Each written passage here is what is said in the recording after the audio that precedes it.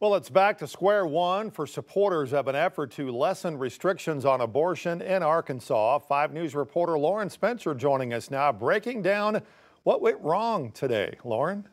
Yeah, Darren, less than a week ago, the group Arkansans For Limited Government submitted more than 100,000 signatures to be checked by the Secretary of State.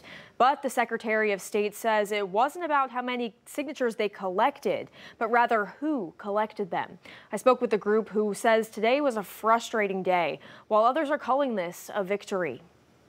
We feel a bit dismayed and disappointed and in some sense appalled that this process is potentially being weaponized to make a political move against us. Jenny Diaz with Arkansans For Unlimited Government says a week ago they weren't even sure they were going to get enough signatures for their ballot initiative. Because of this incredible display of energy and action and resiliency from our volunteers, but also from Arkansas voters who decided to show up to sign, even if it was the very last day. It was absolutely tremendous.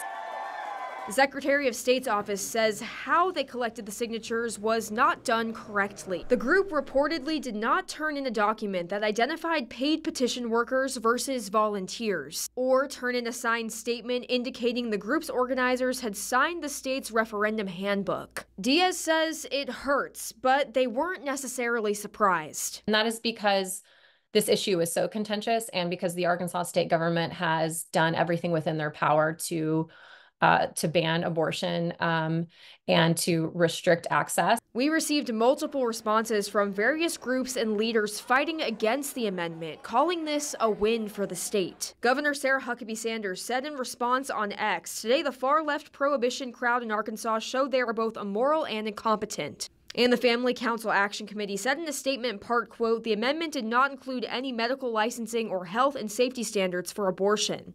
Those are fatal flaws, and I am confident Arkansans would have rejected the amendment if it made it to the ballot. So what's next for the group? We are working to find a way to appeal that. We have seen time and time again that this is very much a wanted policy from the Arkansans we've engaged with.